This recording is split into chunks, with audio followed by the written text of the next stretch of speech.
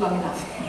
So thank you very much. It's a great honor for me to be here on the stage together with Professor Rode, and I would like to say thank you very much to you, first of all, for our real fruitful and trustful collaboration over the last years. When we signed the contract back in December 2010, we did know at this time that we are entering into a very challenging, extraordinary high technology project. So today, be named as the fastest supercomputer in Europe.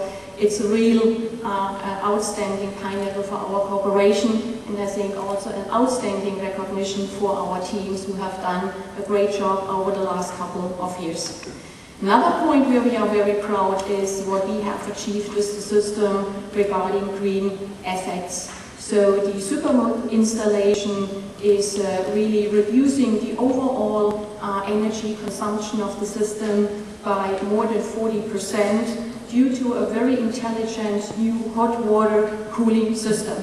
And this hot water cooling system, which was just an idea in 2009, was born in our lab in Zurich, in our lab in Böblingen, and brought to life with the teams working there over the last couple of days, the last couple of years.